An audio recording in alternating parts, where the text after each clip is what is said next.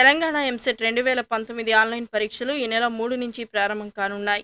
3, 4, 6 తేదీల్లో ఇంజనీరింగ్, 8, 9 తేదీల్లో agriculture and pharmacy stream ప్రవేశ పరీక్షలు జరగనున్నాయి. ఇందుకు ఎంసెట్ కమిటీ అన్ని ఏర్పాట్లు పూర్తి చేసింది. రోజు ఉదయం 10 గంటల నుంచి మధ్యాహ్నం 1 గంట వరకు, మధ్యాహ్నం 3 గంటల నుంచి సాయంత్రం 6 గంటల వరకు 2 సెషన్లుగా పరీక్షలు నిర్వహించేలా చర్యలు చేపట్టింది ఎంసెట్ కమిటీ. దాంతో భాగంగా 18 పట్టణాల పరిధిలోని 94 పరీక్షా కేంద్రాలను ఏర్పాటు చేసింది. ఈ పరీక్షలకు 2,17,199 మంది విద్యార్థులు హాజరు కానున్నారని, అందులో రెండింటికి హాజరయ్యేవారు 235 మంది ఉండగా, దరఖాస్తుల్లో ఈసారి 5 ట్రాన్స్జెండర్లు ఉన్నారని తెలిపారు.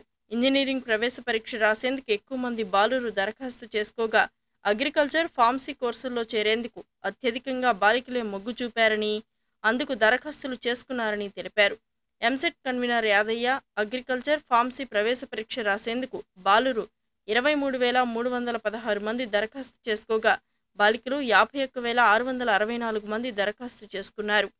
విద్యార్థులను పరీక్షా సమయానికంటే గంటన్నర ముందు నుంచే పరీక్షా హాల్లోకి అనుమతిస్తామని, పరీక్ష ప్రారంభమయ్యాక నిమిషం ఆలస్యమైనా అనుమతించేది లేదని వెల్లడించారు కన్వీనర్ యాదయ్య. విద్యార్థులు చివరి క్షణంలో ఇబ్బందులు పడకుండా వీలైనంత ముందుగా పరీక్షా కేంద్రానికి చేరుకోవాలని సూచించారు.